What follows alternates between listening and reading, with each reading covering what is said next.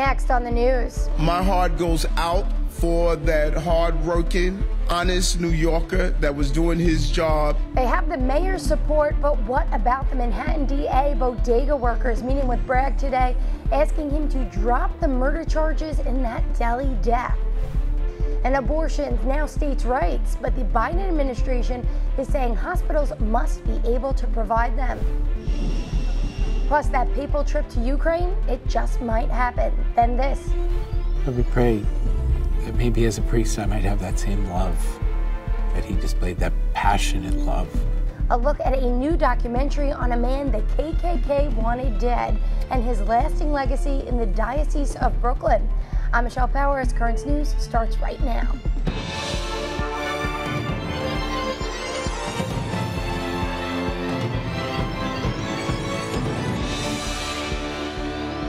It's an investigation gripping the city. Calls are growing louder every day to drop the charges against the Harlem Bodega worker who stabbed a man to death after the guy went behind the counter and attacked him.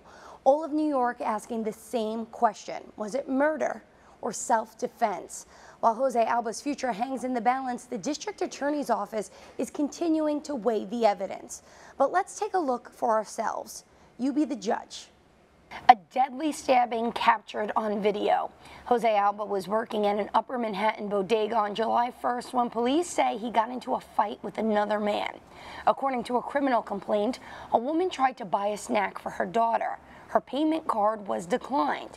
She told police Alba reached over the counter and grabbed her daughter's hand to get the item back. She then left, but later returned to the store with her boyfriend, Austin Simon. A criminal complaint says Simon went behind the counter and pushed the bodega clerk. Alba told an investigator Simon wanted him to apologize to the girl. Surveillance video shows Simon attempting to steer the clerk out of the area behind the counter. The complaint states Alba, quote, picked up a kitchen knife that was stashed behind the counter and stabbed Mr. Simon in the neck and chest at least 5 times. It goes on to say Simon's girlfriend took a knife from her purse and stabbed Alba, who suffered a wound to his arm. Police say Simon died later that evening of stab wounds to his neck and torso. Officers then arrested Alba the next day. He is charged with 1 count of second-degree murder and has been released on $50,000 bond, partially secured by the owners of the bodega. The case reigniting the debate over self-defense laws in New York. The New York City mayor says he supports Alba. My heart goes out for that hard-working, honest New Yorker that was doing his job in his place of business, where a person came in and went behind the counter and attacked him. My heart goes out to that employee who was in the store doing his job. And so I am hoping that we take all of that into consideration as this hard-working New Yorker was doing his job and someone aggressively went behind the counter to attack him. So the DA has his job. In a meeting with bodega workers today, the Manhattan DA said he would not drop the charges just yet, that they are still investigating. Alvin Bragg has been criticized for his controversial progressive policies. Bodega workers say that bail reform is a big problem and they need more protection, saying they feel more unsafe than they did in the 80s. And that's because they practically are. According to statistics from the NYPD, robberies at bodegas have nearly tripled so far this year. 195 thefts have been reported solely at delis so far in 2022. At this point last year, only 75 had been reported. Bodega union reps believe the numbers are even higher because they're underreported, saying owners have lost all confidence in the criminal justice system. Jose Alba broke his silence about the incident on Monday. He said he was trying to protect his life and that he feels bad for Simon's family. He is asking them to please forgive him. Speaking of crime, the Bishop of Brooklyn announced a big reward for information leading to the return of that stolen tabernacle from St. Augustine Church in Park Slope. The company that insures properties in the Diocese of Brooklyn is offering $50,000 to anyone with information on it, in addition to the $3,500 put up by the NYPD. According to police, sometime during Memorial Day weekend, thieves cut the tabernacle out of its protective casing and destroyed nearby statues before they made off with the tabernacle. The ornate, holy sacramental object was built in the late 1800s and is irreplaceable due to its historical and artistic value. So if you have any information of the tabernacle's whereabouts or have heard anything that could help police, just call Crime Stoppers at 1-800-577-TIPS. The Biden administration is now saying hospitals must perform abortions in emergency situations if it could save the mother's life.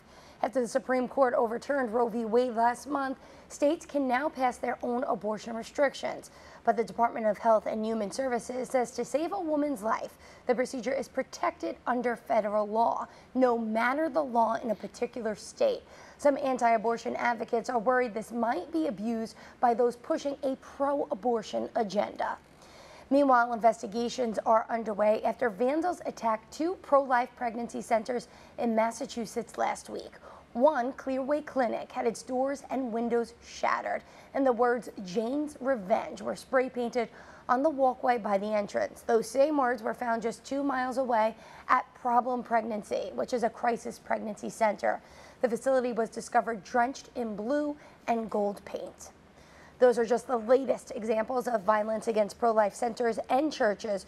According to the Family Research Council, there have been more than 30 attacks since the Supreme Court overturned Roe v. Wade last month. Among them, 11 Catholic churches have been vandalized and 15 pregnancy centers, including the 2 in Massachusetts, were targeted.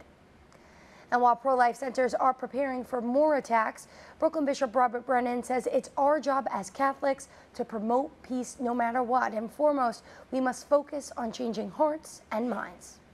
I think one of the things we need to do is to continue those dialogues, to continue that understanding, and that provides for the transformation, that change of the culture. You know, change of law is one thing, change of the culture, change of people's hearts and minds, that's the bigger and more important job for us to do. Bishop Brennan went on to say that the pro-life movement must now move forward and enact family-friendly policies that welcome children, support mothers, and cherish families. Ukraine is getting more aid for the United States, $1.7 billion. The money will be used to pay the salaries of healthcare workers still in the country. Most left already, but some remain working in the few hospitals that are still open and haven't been bombed. To date, the United States has given $4 billion in support to the Ukrainian government. Another big supporter, Pope Francis, might just visit the Ukrainian people in person. After months of rumors of a possible trip to the war-torn country, top Vatican officials are now confirming that the possibility of the Pope going to Ukraine is, quote, realistic. Justin McClellan has the story from St. Peter's Square. Pope Francis could travel to Ukraine in August, according to the Vatican's foreign minister, Archbishop Paul Richard Gallagher. In an interview, Archbishop Gallagher shared that the Vatican intends to study the possibility of a papal trip to Ukraine upon Pope Francis's return from Canada at the end of July, and that the Pope himself is very convinced that such a visit would have positive results. He confirmed that this possibility of visit is realistic, and we're really starting to work on this idea. Andriy Yorash is Ukraine's top diplomat to the Vatican. He says his government is working to make the sign of support from the Pope a reality for the country's Catholics and all of its citizens alike. It's not a political visit, it's a spiritual blessing of the country. It will be a gesture from any other people in Ukraine that the most respectable religious leader of the world is with Ukraine. Pope Francis has publicly expressed his desire to visit Ukraine, but says that first he must travel to Moscow. Yet so far, the Kremlin has denied that any substantial preparations are underway to receive the Pope.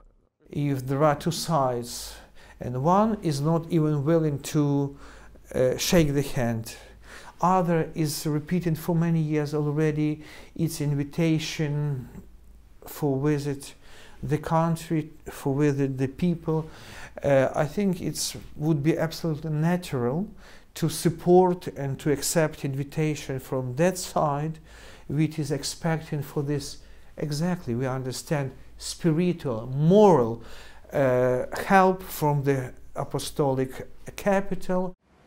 That was Justin McClellan reporting. The Ukrainian ambassador wants Pope Francis to see the destruction of the country with his own eyes and be there to pray with the people for an end to the war. As Justin mentioned, the talks will happen after the Holy Father's upcoming trip to Canada from July 24th to the 29th. But that's not the only thing on the Pope's agenda. He will also preside over the August 27th consistory for the creation of 21 new cardinals. After that, he'll go on a day trip to the Italian town of L'Aquila before an August 29th and 30th meeting with cardinals around the world. And then, in September, he will beatify Pope John Paul I on September 4th. He plans to visit Kazakhstan on the 14th and the 15th, and he will visit Assisi and Matera on the 24th and the 25th. So there may be resignation rumors, but that is not on his schedule. There's a lot more news now headed your way. COVID cases on the rise again in the United States. Coming up, the plan the White House says maybe you should get yet another booster. And some relief at the pump. That sounds different, but just how much have those prices fallen? And the summer heat could make certain prescriptions more dangerous for you. How you can protect yourself.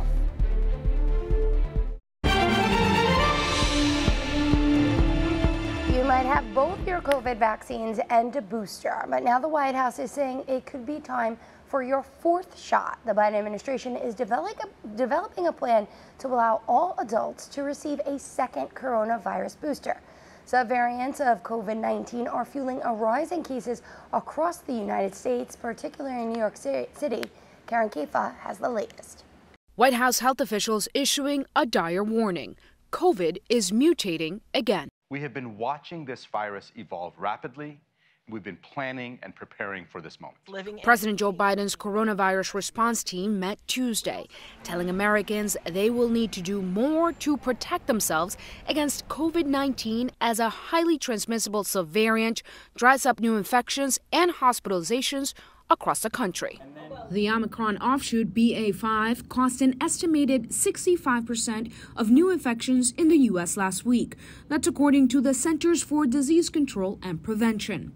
A closely related strain, BA.4, is also responsible for another 16% of infections in the U.S. We do not know yet about the clinical severity of BA.4 and BA.5 in comparison to our other Omicron subvariants, but we do know it to be more transmissible and more immune evading. Experts say increased hospitalizations are possible and changing subvariants could test immunity. This variant is so unrecognizable to our immune system relative to previous versions of the virus.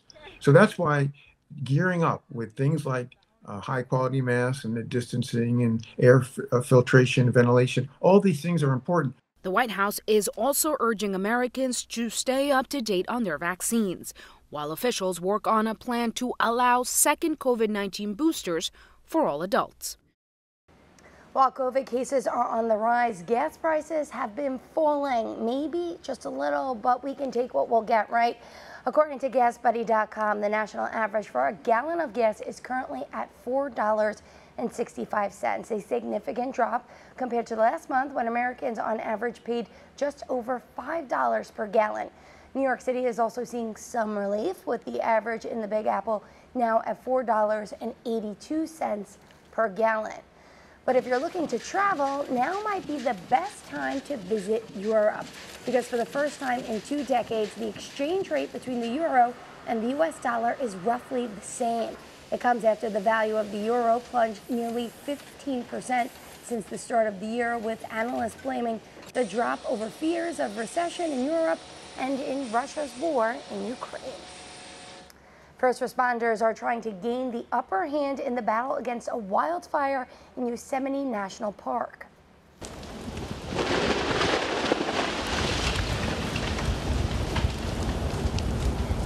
The Washburn fire grew to more than 3,200 acres just overnight.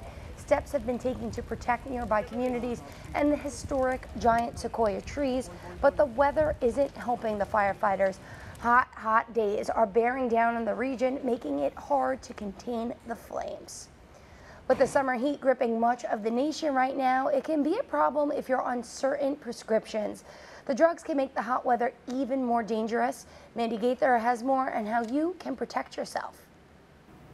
A heat wave continues to crash over much of the U.S., and mixing those soaring temperatures with some medications could cause major problems. Sometimes the reaction may take weeks to months for it to fade. Dr. Riza Conroy with the Ohio State University Wexner Medical Center says some medications that don't go well with the sun include some antibiotics, antidepressants, antihistamines, anti-inflammatories, and medications for blood pressure and diabetes. For diabetics, Conroy says bring a cooler when you're out, as heat can degrade insulin and other medicines. Put the medication, especially insulin, in the cooler and keep it nice, cool, and dark. Conroy says sun-related side effects of medications usually develop about 24 to 72 hours after sun exposure and may appear to be an exaggerated sunburn. It looks red, sometimes scaly, sometimes itchy, and sometimes when it's really bad, blisters and spots that resemble hives.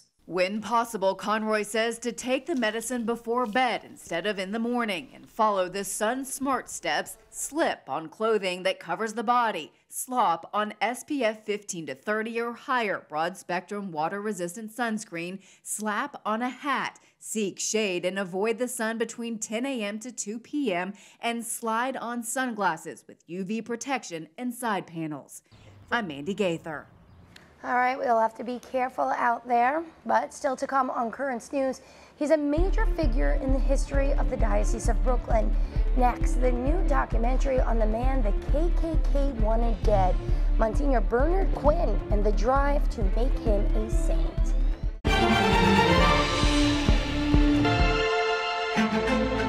Monsignor Quinn should be remembered as the person who started the civil rights movement right here in the Brooklyn Diocese. Here's a man who understood, identified early in his life as a priest, the need to reach out to African Americans, people of color. He recognized that as a real need in the Diocese of Brooklyn. Father Quinn had a great love of the Lord. And because of his love of the Lord, he loved the African American people because he found Jesus in them.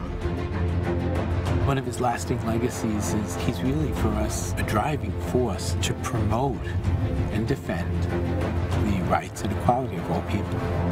He was willing to sacrifice his life as a young priest to serve the marginal.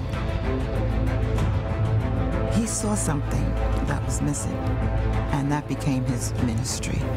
He was a seed that grew and grew. The seed has reached around the world.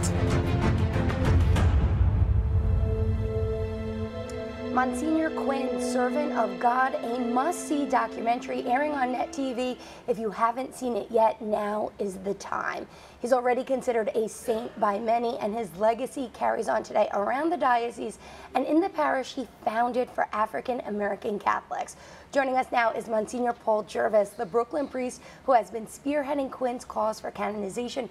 Monsignor Jervis, thanks for being with us today. Thank you. All right, so this documentary has been years in the making, and you've been the postulator for the cause. It's been your life work for about 25 years now. Why did you decide to take up this cause? Once I had gotten to know about the life of Monsignor Quinn as a young priest, so many years ago at St. Peter Claver, I was convinced, that the world needed to know about this priest who had such an extraordinary love of the Lord for his black brethren, and not only his black brethren, but also everyone as well. Once I read his own words in which he said that he was willing to shed the last drop of his life's blood for the least of his brethren, I was just totally astounded. I said, oh my God, I said, this guy has to be a saint. And let's talk a little bit about him. You know everything there is to know about him, but some people may not know that much. So let's get some facts. He established St. Peter Claver, which was the first church for Black Catholics in Brooklyn. He also founded Little Flower Orphanage for Black children, which was actually burned down by the KKK, I think 3 times. Yes. So life wasn't easy for Monsignor Quinn, but why do you think he was such a champion for equality? He lamented the fact that at that particular time, you know, that the church was quiet about their civil rights, and society discriminated, you know, against African Americans openly. So he felt that as a priest, he had to take their cause. Right, let's talk about the time when he was ministering to the diocese. We're not talking about the civil rights movement. We're talking way before then, the 1920s, 1930s, overt racism. Were there threats against his life when he said, I would drop the last blood for them? So there must have been threats against his life. Sure, he had a head-to-head confrontation with the Klan, because the Klan, they were determined that the orphanage would not be established in Wading River, because Wading River at that particular time was considered to be off limits, you know, to blacks and African Americans. So Father Quinn courageously stood up to the Klan, and they, and after the second time they burned down the orphanage, they made threats on his life, and he was not afraid. And now we hope everyone will watch this documentary, but you told me you have watched it yourself. And what do you think the biggest takeaway, if someone's watching this for the first time, what do you want their biggest takeaway to be of Monsignor Quinn? And if you could change anything in the film, what would it be? I would not change anything. I think the documentary really brings out the fact that Father Quinn was truly a champion of Negro, of African American rights. He was a priest who was madly in love with the Lord. And it was a spillover of his love for the Lord that he gave, you know, to African American. You know, his famous words that he would be willing to shed the last drop of his life's blood. But it's important people to understand. He said he was on fire, and when I read those words, oh my God! I said, there's nothing can stop this priest, this man. And nothing did. And nothing did. It's but Martin, you told me maybe it should have been a little longer. I would agree. I would absolutely agree, because it is so good that you want to keep watching. You want to keep watching. You want to keep watching. All right, Monsignor Jervis, we cannot wait to see it. Thank you so much for being with us today. Thank you. I am delighted being here. And again, it's not too late to see Monsignor Quinn, Servant of God. Just tune into Net TV on Monday, July 18th, right after Currents News at 7:30, or on Saturday, July 23rd at 4 o'clock. And that is Currents News. I'm Michelle Powers. Thank you for joining us, because we are putting your faith in the news. Hope to see you again next time.